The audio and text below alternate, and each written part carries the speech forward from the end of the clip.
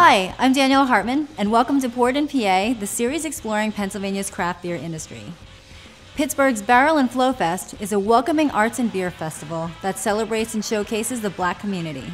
This festival started out as Fresh Fest in 2018. Our team caught up with a few of the breweries involved in the 2021 festival.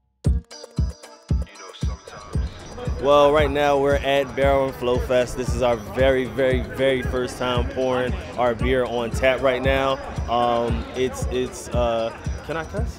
Yeah. It's fucking dope. It's fucking amazing. Let's go.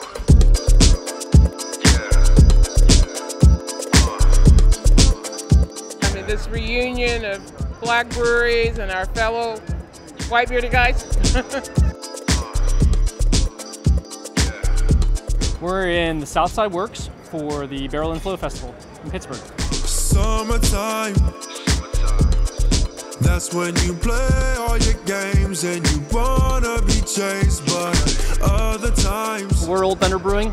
We're in Blawnox in Pittsburgh, Pennsylvania. We have a production brewery and tap room located right along Freeport Road. We're three guys that just love doing great beers, great styles, very traditional styles, and we love doing events like this that really shed some light on some things that need to be. We did a collaboration with our friend Jordan, who is goes by Live from the City. Live from the City, LIVEFROMTHECITY, one word, no spaces. Yeah. Hey. Is it summer yet? Hey. So I am a music artist, rapper, songwriter, producer, and I work with Driving While Black Records. I want you right now, just to sum it up. I'm here today because I collaborated with Old Thunder Brewing Company, and we were able to concoct a beer named after my album, A Summer to Remember. So the beer flavor notes are inspired by my album, so I'm here today and I'm rolling with them. Dave Bracey, who is the co-founder of the festival, reached out to us and asked us if we'd be interested in linking up with Jordan, Live from the City, and it was a no-brainer. When we met him, he came over. We've had numerous conversations about the beer and the style that we wanted to pursue, showed him what we've been working on, and it was a perfect match. We met up a couple times. I tasted some of the things that they had on tap. We just kind of tried to center it around something that I was doing musically, and around that time I had actually dropped my album, A Summer to Remember. We tasted one beer that had kind of a tropical flavor, and we tasted a different beer that kind of had sort of a dank flavor. We just wanted to kind of combine those two things, so that was kind of how we came up with the flavor note. Him and his team came down and tried pretty much everything that we had available. Yep. He really liked False Kingdom. He really liked the beer called All These Demons. Yep. So we took some characteristics, the combination of hops from both of those beers, paired them together, kind of sized it down to make it more sessionable because we're outside, it's hot, you know. So we decided on making this pale ale with those hop characteristics. I've always liked beer, but I'm never gonna drink beer the same.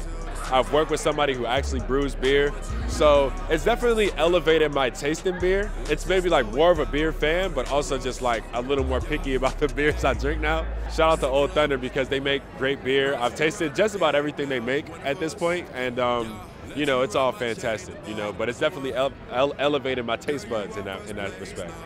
We were excited to meet Jordan. His music's very good. We listen to the album all the time in the brew house. I think he's become like a beer connoisseur since we started this process. It's been really cool to see him try our stuff, get his notes on it, and especially this beer. I mean, we're all so stoked about it, you know.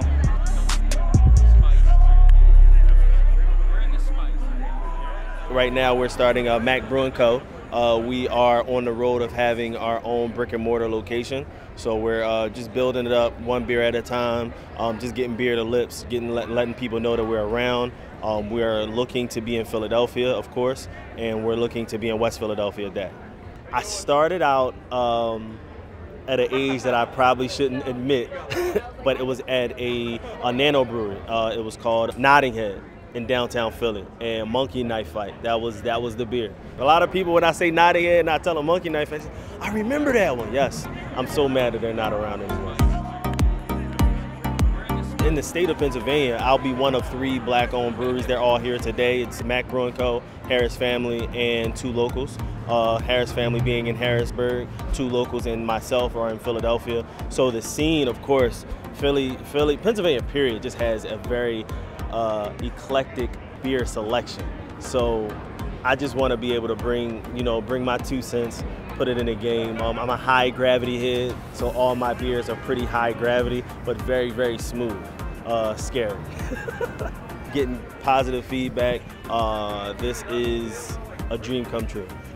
Well, we kind of changed the game when it came to the whole contract growing side. It's a lot of us that are established but don't have a brick and mortar location. So the contract growing side has definitely opened up for us. But the brick and mortar locations, that's what's going to change the game. Beer is supposed to always evolve.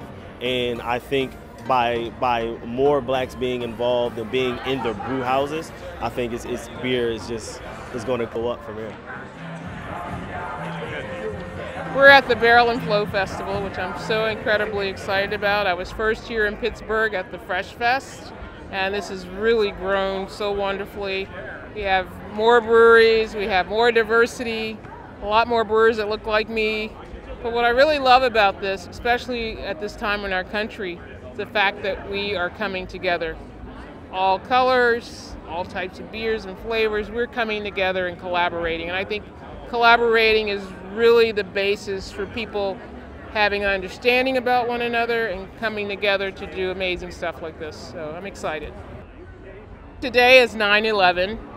Unfortunately, I started my company that year. I launched my company on June 19, 2001. We had this whole plan to go into Harlem, which we did, to go into Midtown and Lower Manhattan, and our plan completely changed. It was definitely a time kind of like the pandemic in a way. What's similar is the fact that as a business person and as a person, we had to kind of rethink, how are we going to move forward? How are we going to find a way, and how are we going to put that passion back into what we love in the midst of this tragedy? And that's what we've been dealing with through the pandemic. And as we reflect 20 years ago, that's what I was dealing with as an entrepreneur. How do you get back to business when so many people are gone?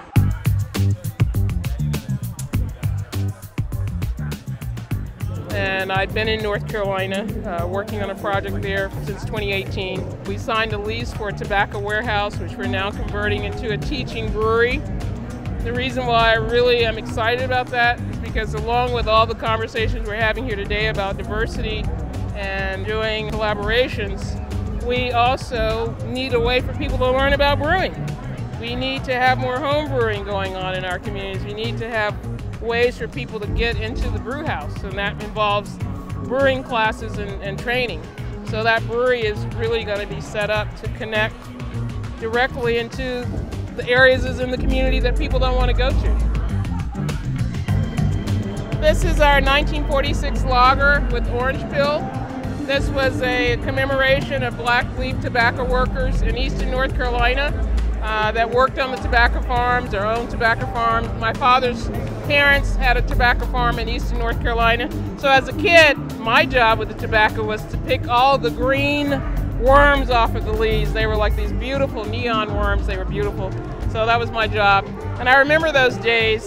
And in 1946, those tobacco workers cast a vote that allowed them to get better work and better pay. And the tobacco warehouse we are in is the place where they actually cast that vote. So this is dedicated to them. It's a collaboration with Evergreen Brewery. When they came to visit me, I didn't even have to ask. They said, oh, that happened in 1946? Why not call it 1946 beer? We still do have a connection to Harlem. We're working on a project there. And this was an incredible break being here to get this inspiration and take that back to Rocky Mount and Harlem and just, keep it brewing, keep it moving. The reason I've really enjoyed a Barrel and Flow Festival is because it expands not only what beer tastes like, but what beer looks like as far as like the brewers and different things like that. And I think one of the problems that it really addresses is the lack of diversity in the beer industry. You know what I mean? Like there's a lot of people who might not even associate a black face or black people with beer. So for now people to see that I've collaborated with Old Thunder and I was actually a part of the process, like I was there on Brew Day and everything else, it kind of makes people rethink what the beer industry should look like and, who should actually be involved. So I really just kind of breaking that mold, you know what I mean? the festival like this, I think it brings awareness to just black brewers, but it also lets us know, because I know when I first started doing my research on it, I really felt like I was the only one out brewing, being a black male. And it wasn't until I came to Fresh Fest, which turned to Barrel and Flow, that I seen other black brewers, and just to see that I wasn't in the space alone. How do we open doors for more people of color to get into the craft brewing business? How do we open doors so that we can do that collaboratively? We have collaboration brewing going on. So yeah, we get in the brew house, we brew the beer, we make amazing beers, we can them, we keg them.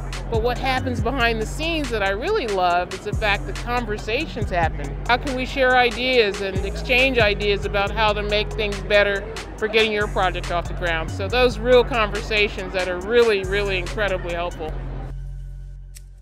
Plans and registration are currently underway for this year's Barrel and Flow. That's all for right now. Until next time. Cheers.